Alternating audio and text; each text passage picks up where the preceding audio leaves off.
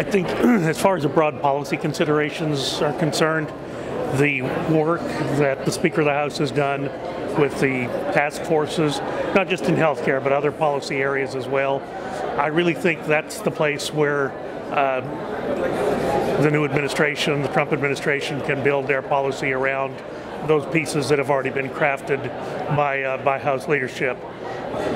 I don't love everything in it, but at the same time, there's enough there to work with, and many of the things that are there in the platform as well are the types of things that those of us on the market-driven side of healthcare have been talking about for years.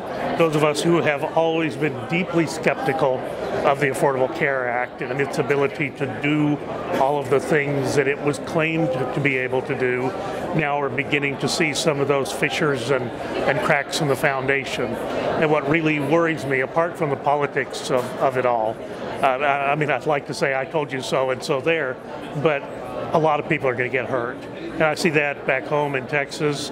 Look, I have an unsubsidized Blue Cross plan in the exchange. I didn't take the special deal that was offered to members of Congress. I said I got to do what everybody else back home has to do. So I've seen the rates go up, big jumps each year, big jumps.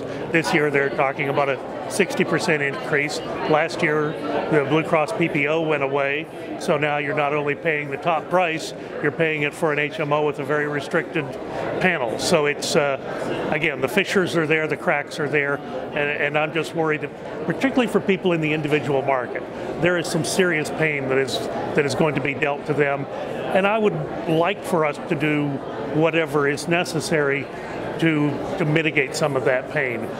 Look, there's a lot of work to be done with MACRA and the implementation. It's better than the SGR, so let's just be sure we establish that fact up front. All of the things that people are worried about, the performance metrics that practices are going to have to meet, those were already there under PQRS, meaningful use, value-based modifier, et cetera, et cetera, et cetera. MACRA did consolidate all of those into one reporting structure and reduce the negative consequences for not being in compliance. But yeah, there's a lot of work to be done there.